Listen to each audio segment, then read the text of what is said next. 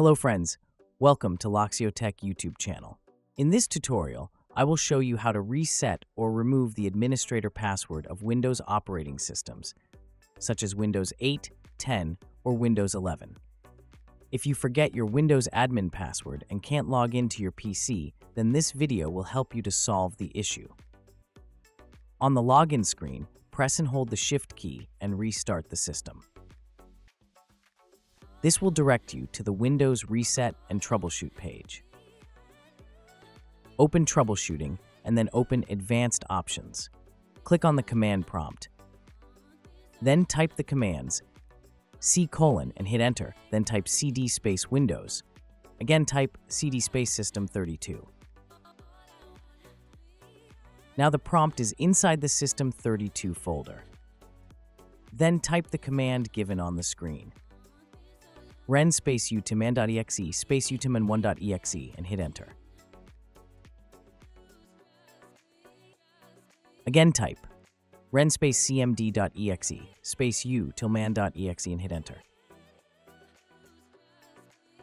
Then close the command prompt and click Continue.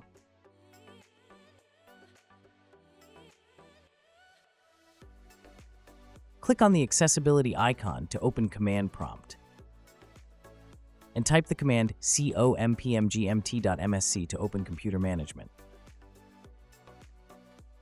Then expand local users and groups. Then click on the users folder.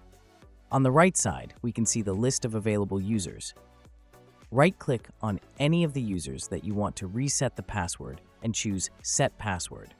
Click Proceed, enter a new password and confirm it. Click OK to save it. Then close the computer management and command prompt. Enter the new password to log into your PC. It's finished. If you enjoyed this video, then please make sure to subscribe this channel for more tech and tutorials videos. Also make sure to hit the bell icon to get the future upload notifications. And leave a comment if you have any suggestions or doubts. Please share with your friends. Thanks for watching. I hope you had a good time. See you in the next video.